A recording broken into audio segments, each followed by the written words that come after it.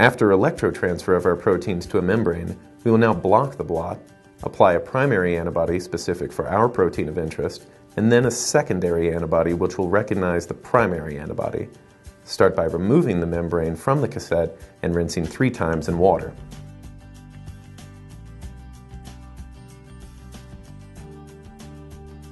As an optional step, we can verify the proteins were transferred successfully by staining the membrane with Ponceau red.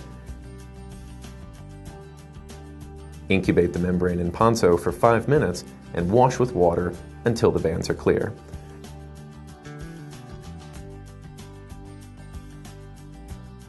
After verification, the blot can then be destained by continuing to wash with water or TBS tween until the dye is completely removed.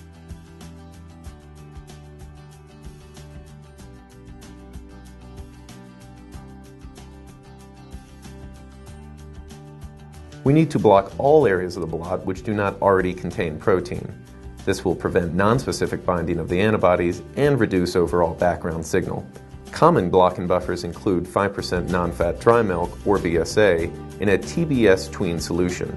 However, do not use milk when probing with phosphospecific antibodies, as it can cause high background from its endogenous phosphoprotein, casein. Incubate the membrane with blocking solution for 1 hour at room temperature under slight agitation. Decant the blocking solution and wash with TBS tween for 5 minutes.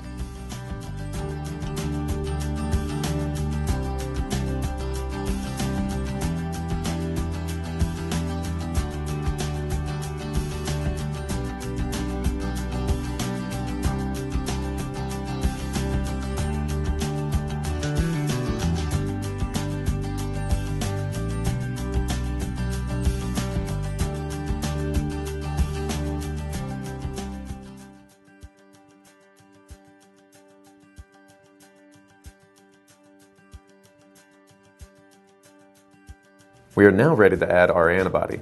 Dilute the primary antibody in a blocking buffer at the concentration recommended on the datasheet,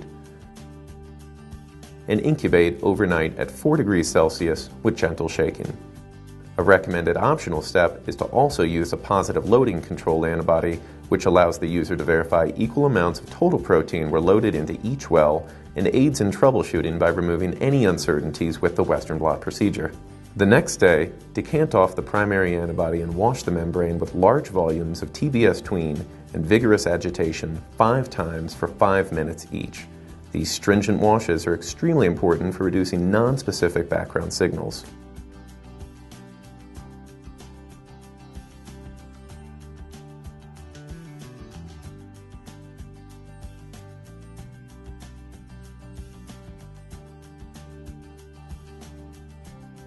After washing, dilute the secondary antibody in blocking solution and incubate the membrane for 1 hour at room temperature at the concentration recommended on the datasheet.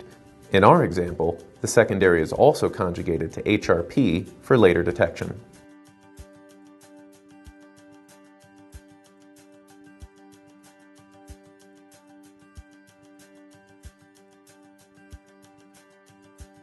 Decant secondary and wash the membrane with large volumes of TBS tween and vigorous agitation 5 times for 5 minutes each.